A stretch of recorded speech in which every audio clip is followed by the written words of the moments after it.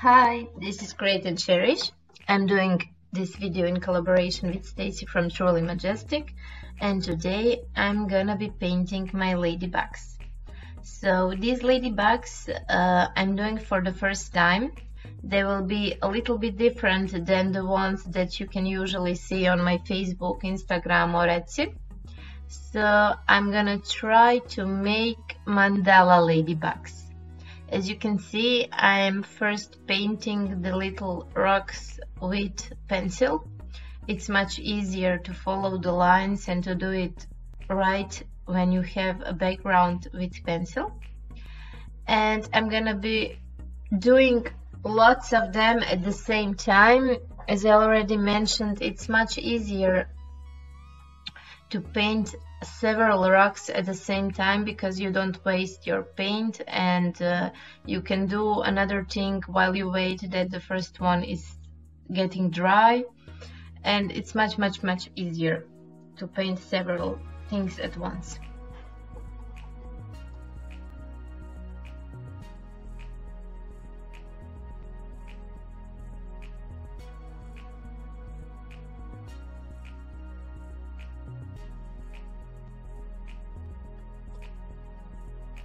We're doing the white dots. I'm always using the white color because it seems like the best choice, but I don't know, maybe it isn't. Maybe you can try with different ones. I'm using the tiniest dot tool on this, so I get this nice and clean shape.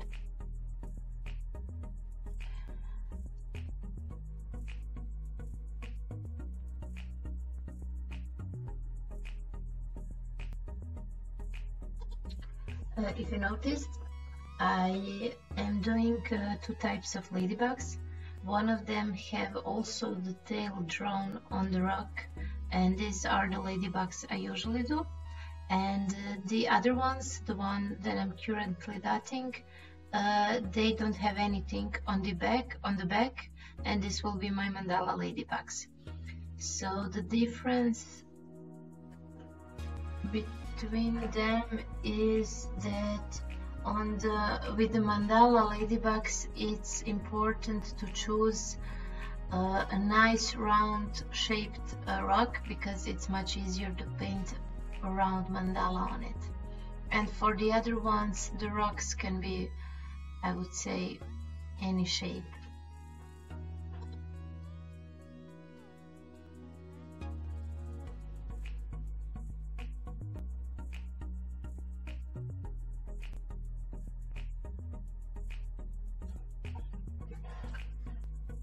Now let's make one traditional.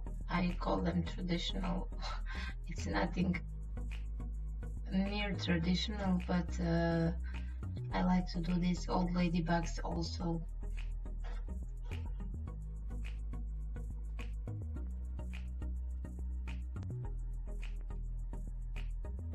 I won't be showing in this video how I paint all of them because it's really a lot of them and the video lasts for long already. I'm just gonna show you how to paint 5 different mandala ladybugs at the same time. So this is it. These are all my ladybugs with white lines, and now I'm gonna add the big dots and the eyes. So this time I think I'm gonna be doing a bit different eyes as well. When you're doing eyes, you just press the dotting tool on the rock and then like wiggle with it until you get a nice round shape.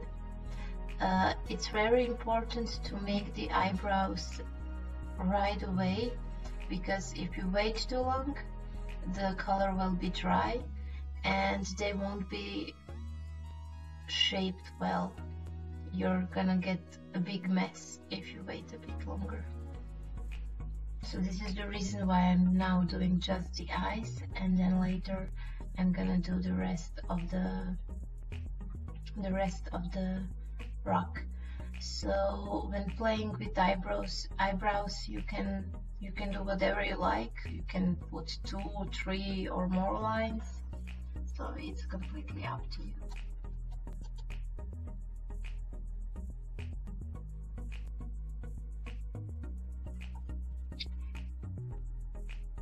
I'm putting a big white dot in the middle of the rock. So yeah, this will be the center of my mandala. And I'm doing it on each rock, except of course for the ones where I will be doing my old ladybugs. They will just have this couple of white dots on top of them and a lot of colorful dots in between.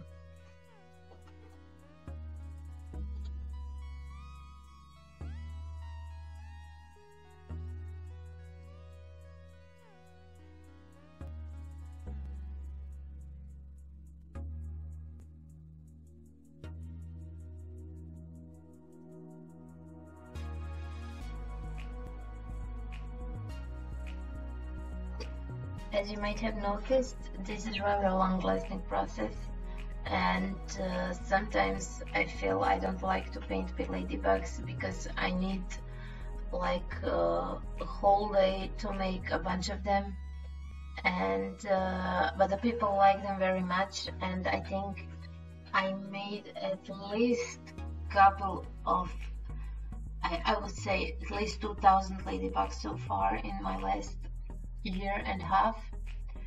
So you can see which colors I'm using.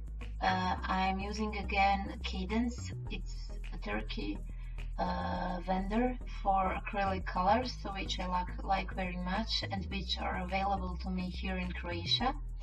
The reason why I like them because they're not too thick and I need just a little bit of water to water them down and to have the nice consistency of paint. And I don't think they sell online, so this is the reason why I didn't put any link in the description, but maybe you can also find them in your local hobby stores. I'm gonna start with the blue color. I'm gonna start with light blue in the middle and then up to a darker blue to the end of my mandala. And as you can see, I'm gonna be also doing green ladybugs and orange ladybugs and maybe something purple, I don't know, still need to decide it. It's really important that you mix the colors right, and when you think you're ready, you can start with your painting. I prepared 3 colors at once because it's easier for me just to continue from one ladybug to another and not mix the paint in between. It takes me a lot of time. So let's start with the blue one. If you want a nice mandala, you should start with really tiny dots in the middle, and you can do it the same way I'm doing it. Just put the 4 initial dots so you're sure they are geometrically correct, and then put the little dots in between. This is, I would say, the most safe way to do it right. After you do the first row, it's much easier to continue filling the gaps between the dots and to add another one. So when doing gradient mandala with colors, you can always make 2 or 3 rows of the same color and then start with another gradient or another shade. So it looks sometimes even nicer when there are a couple of rows of the same color, when you're not changing the color in the same row. I mean the shade, not really the color.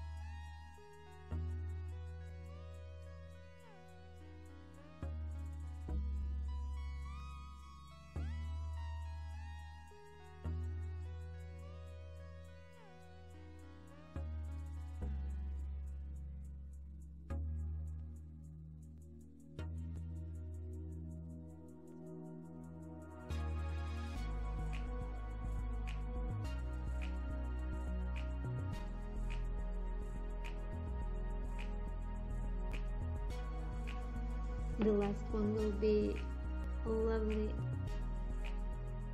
violet ladybug. I'm starting with a very light violet color, and I'm gonna continue to a much darker violet color.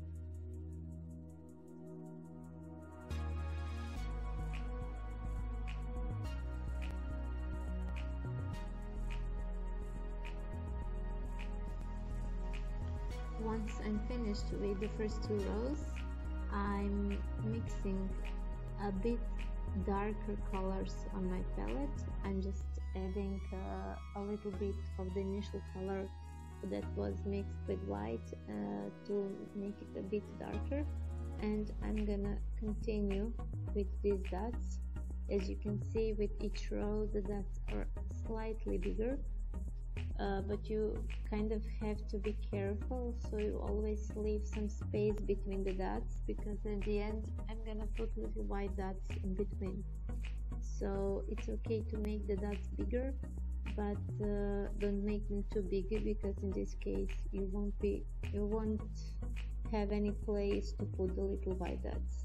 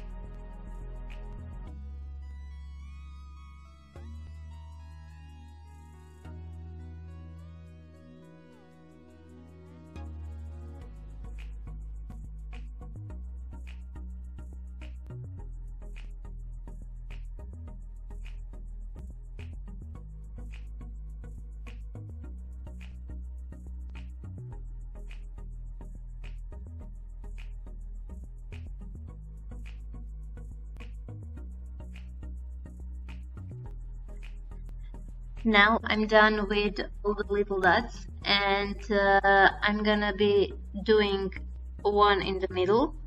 I will try to do it on each rock, although I think the white color is still not dry enough. So if you're not sure what you're doing, please wait a little bit more until it's dry enough.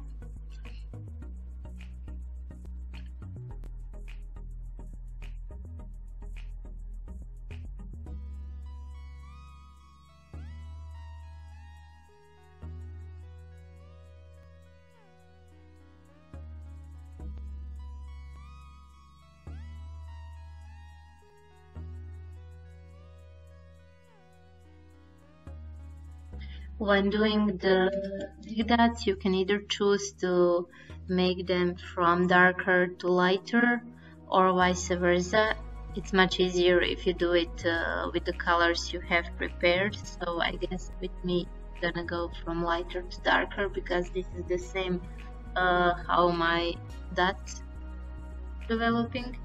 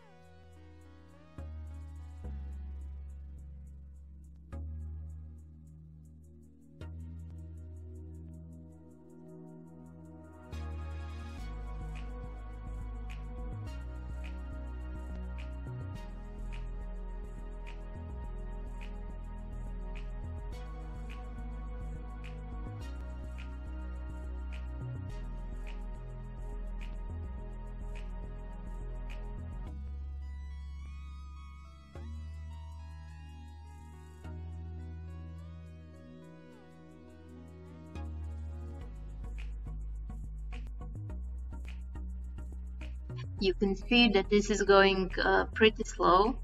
You have to be careful if you don't want to get an ugly mandala. So if you want to get the same shapes, the same sizes of dots and nice geometry. So to be honest, I removed a lot of things from this video. It's not showing the whole process because it would last too long. So you're just seeing the most important parts. After I'm finished with the last couple of rows, I'm gonna need to add the eyes and of course in the end to varnish the rocks with some. I'm using gloss varnish, but you can use whatever you like.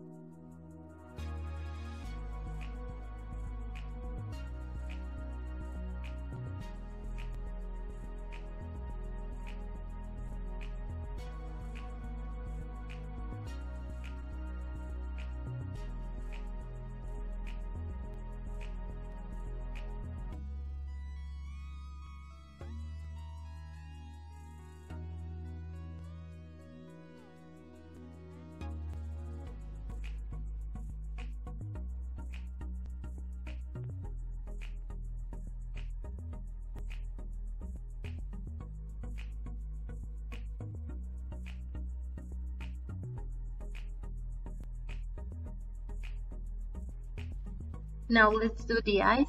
I will be using the same blue color I already had for my blue ladybug mandala, and I'm gonna put it on all the ladybugs. Of course, it can be much more colorful if you want to use different colors and different ladybugs. How I do it mostly is to put a little bit darker color at the bottom and a little bit lighter color on top of it. Of course, once it's dry enough, because I like to put a lot of color on the eyes, because in that case they pop up and they look like three-dimensional. But the most important thing to do that is to let them dry.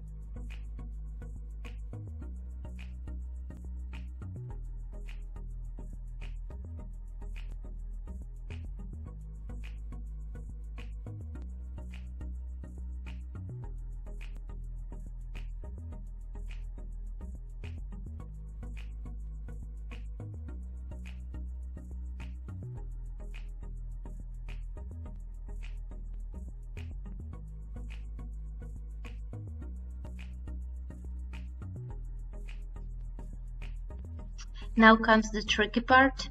I'm using white dots for filling the gaps in between the lines.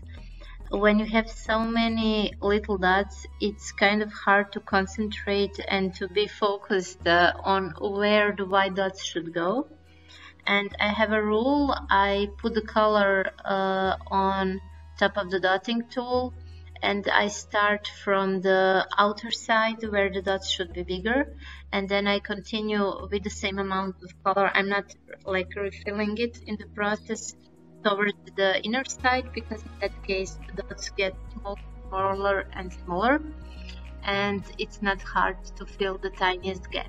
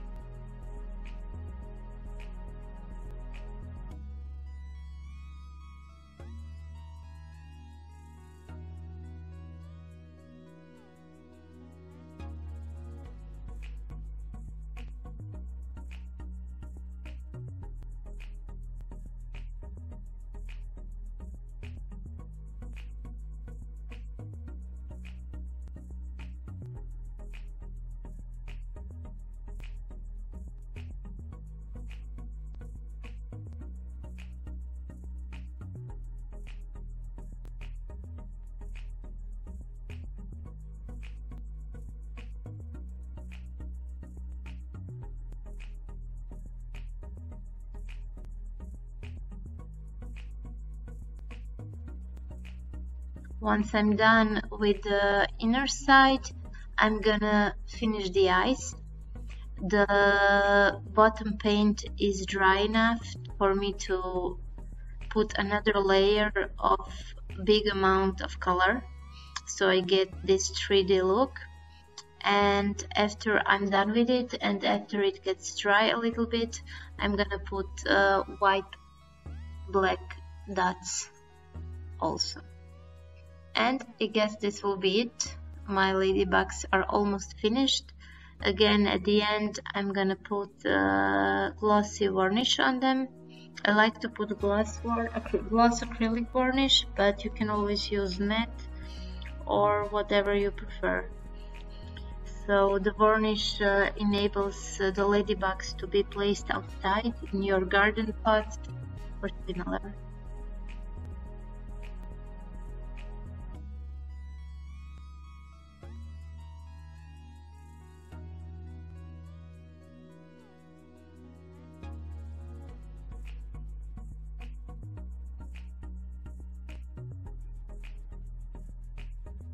I thank you all for watching my new video.